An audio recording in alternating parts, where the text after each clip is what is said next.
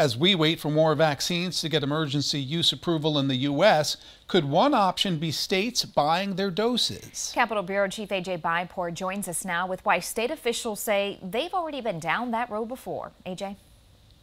Well, we have consistently heard state health officials say supply is the problem. According to the CDC's data, Wisconsin's vaccine rollout has been slower than that in neighboring states.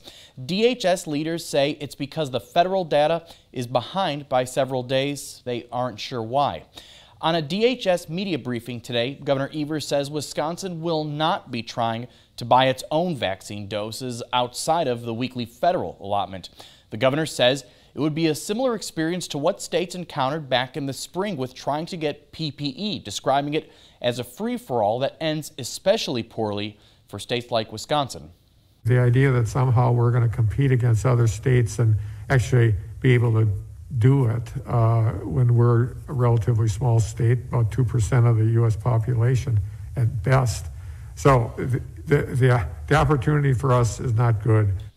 As for whether Wisconsin would try buying in bulk with other states through joint agreements, Evers says Wisconsin explored that with PPE and it did not work. The governor compares that type of environment to, quote, the Wild West.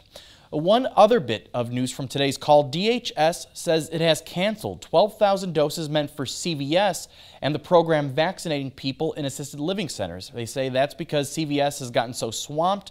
Those doses will now go to independent pharmacies and local health departments for those shots.